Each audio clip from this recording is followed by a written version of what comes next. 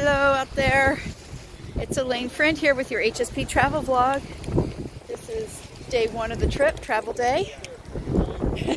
And I'm out here and my whole day plan, doing incredible self-care, taking a walk at Crissy Field in San Francisco. It's about the halfway point between my house and the airport, maybe 40 minutes-ish from each place.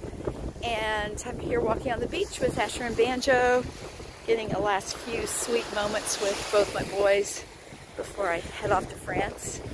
So how do you plan your trip? How do you plan your day and the day after? Just let you watch crazy Banjo run a little bit. Uh-oh, he's finding the creek. I think we're gonna have to go over there with him.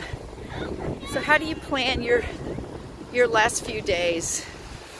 I've been off work since, let's see, Sunday, Monday, Tuesday. This is day 4 of not working, just getting ready for my trip.